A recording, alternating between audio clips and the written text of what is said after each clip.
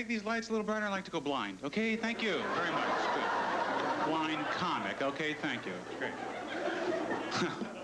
I'm in a good mood tonight. I was a little... Can you make a little more feedback? Thank you very much. Thank you. Okay, great. That's great. I'm going to pump up the laughs now so you feel a little better. Feel a little better now? Well, I came and I feel much better. And now, ladies and gentlemen, I'm going to sway back and forth for no apparent reason.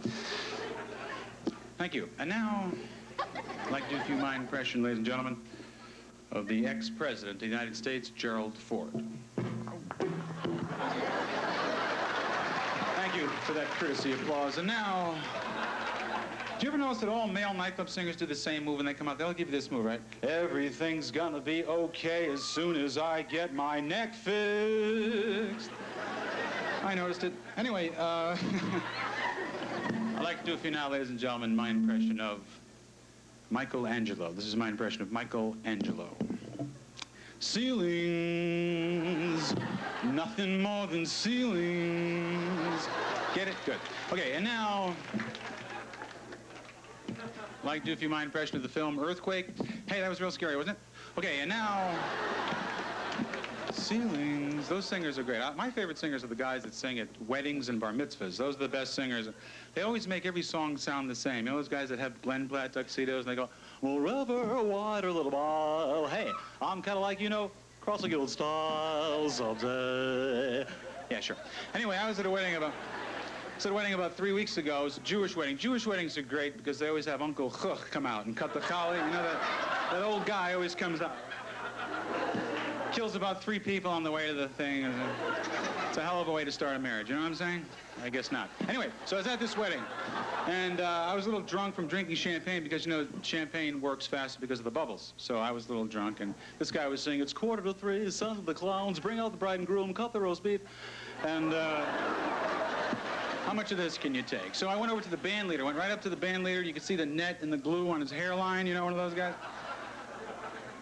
I said, you guys take requests? He said, of course we do. I said, could you do something by the Rolling Stones? He said, yes, we can, young man. They'll have a seat. Now, I was goofing on the guy, but he was serious. And like 10 minutes later, this band leader turns to the orchestra at this wedding, says, boys, for a request, the Rolling Stones medley, please. And they start playing a samba, right? Please allow me to introduce myself. I'm a man of wealth and taste.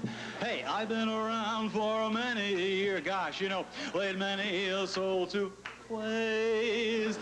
Pleased to meet you. Hope you kind of like, you know, guess my name. Because, hey, I can't get any, gosh, satisfaction. Gee, I can't get any satisfaction. And I'm driving in my car, and a man comes on the radio. Hey, he can't be a man because he doesn't smoke the same cigarettes as me. I can't get any, no satisfaction. Thank you.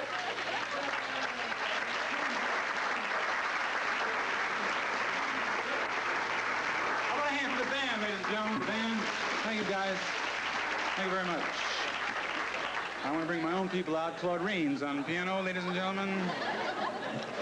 Yes, everything all right? Did you want to deliver a message? It's a nice tie. They couldn't guess your weight, huh? Well, what are you going to do?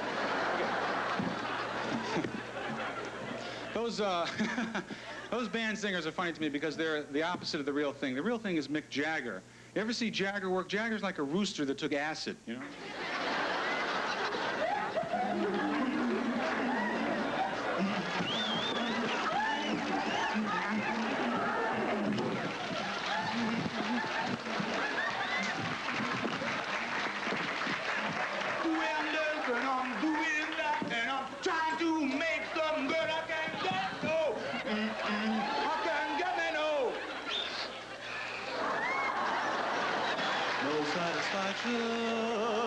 No satisfaction. Thank you. Thank you.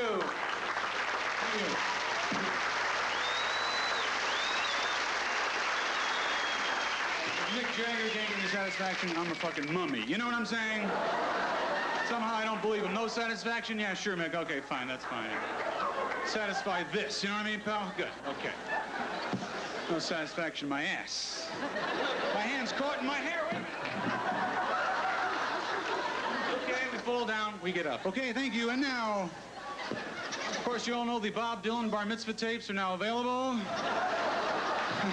Imagine what Dylan's bar mitzvah must have sounded like. Baruch atah Adonai Eloheinu melech haolam.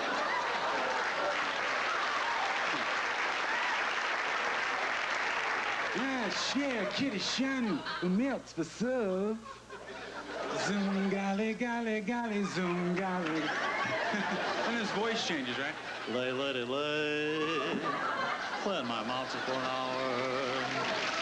Let me get that voice. I have a fantasy about Dylan I'd like to share with you. I feel that no matter how old Dylan gets, he'll continue to perform. This is my image, my fantasy of the 86-year-old Bob Dylan in concert, the old Dylan. Oi, oi, oi, oi. Once upon a time, you dressed so fine, you could have bums a dime in your prime, didn't you? People called Chevy Vidal, you're bound to fall, you thought they was all kidding you. Used to laugh about everybody that was hanging out. Now you don't laugh so loud, Mr. Big Shot, huh? Now you don't feel so proud about having to be scrounging here next to me. How does it feel? Like rolling gallstones. Thank you. I can't work unless the wires on this side don't have to walk. No, I'm not gay, I'm not gay. I'm happy, but I'm not fucking gay. You know what I'm saying? I'm not saying I wouldn't go down on Anita Bryant's husband. You know what I mean? I'd like to tie Anita Bryant in a chair and bring her husband in. Watch this, Anita. Tangerine. Okay? Squeeze this, Anita. You know what I'm saying? Woman is the pits. Okay? Thank you. And now.